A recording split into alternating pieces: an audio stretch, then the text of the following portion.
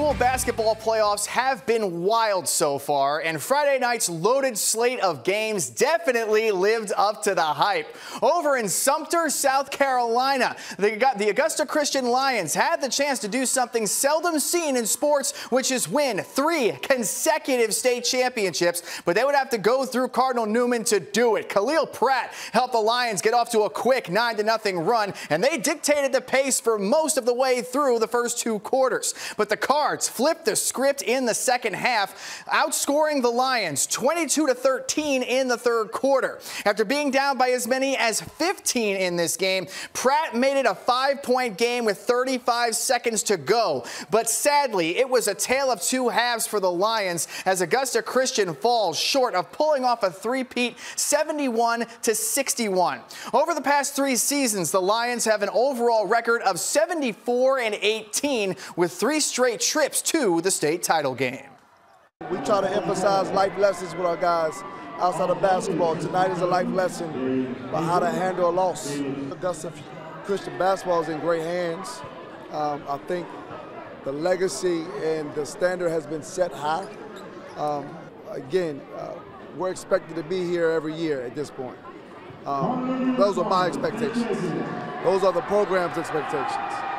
And so this is a tough one. But at the end of the day, we'll be back. We'll be back. Back here in Augusta, the 5-time defending region champion Cross Creek girls basketball team was hosting Savannah Country Day in round number 2. Let's jump into the first quarter. Michaela Bogans is leading the break, and she drops a dime to Tajay Hawes, who takes the contact and gets the and one to go. The Creek led by 4 after the free throw. A couple of possessions later, some crisp ball movement around the outside helped find Bogans in the corner, and when she's not dishing the rock, she is getting straight buckets. Going to the second quarter now, Cross Creek was in full control, and Layla Henry was being in her bag in this game, and she was a major reason why. The Lady Backs dominated this game from the opening tip and never took their feet off the gas, winning by 35 to advance to the State Elite 8. After 20 years of having a positive impact on this team and Augusta in general, head coach Kim Schlein is retiring at the end of the season. Here's what she had to say about her team's incredible performance and her family being in attendance. We haven't made great offense like that in a while, and that was such a pleasure to watch. You know, we've been working offense, and that's what we needed, like you said, hitting the middle, making good passes, hitting the corners. Everybody was on, and Alea Henry, number 15, was really on tonight. My family's always been supportive, and knowing that it's my last year, my brother was here tonight, my sister-in-law, you know, all my family, my parents, it's just amazing. It's just amazing to have that support.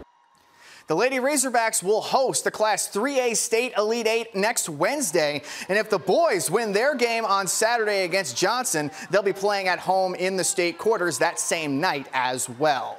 About 10 minutes down the road, the Butler Lady Bulldogs were on their home floor, going head-to-head with Tattnall County in their second round of the Class 2A state playoffs. In the first quarter, a little give-and-go action at the top of the key eventually led to Paris Floyd being money from three-point land, getting the Lady Bulldogs on the board.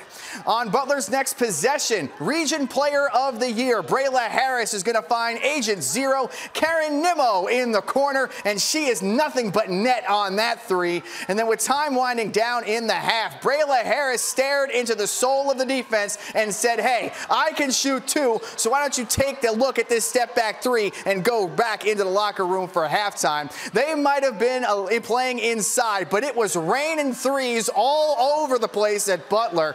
Now the Lady Bulldogs are out of making this win look a little bit too easy out here, coming out on top 64-47. Here's a look at the rest of the GHSA girls playoff scores. After a great season, Burke County suffered a tough loss on the road to Fayette County, and the Swainsboro Lady Tigers dismantled Temple by 21. The Josie Lady Eagles drove all the way over to Brantley County and dropped them like a bad habit, 65-35, which means all 3 of our Augusta girls teams won. So Josie, Butler, and Cross Creek will all be playing in their State Elite 8 games series next week. Sadly, the majority of our local girls teams from the GIAA didn't have that same level of success in their respective state quarterfinals. Westminster, Edmund Burke, Brentwood, and Thomas Jefferson Academy all came out on the wrong side of their box scores. However, the Briarwood Lady Buccaneers defeated Southwest Georgia Academy, so they're moving on to the GIAA Class 2A state semifinals. Most of our boys teams that are still standing will be on the court on Saturday, so you can bet our playoff coverage will continue throughout the weekend. That's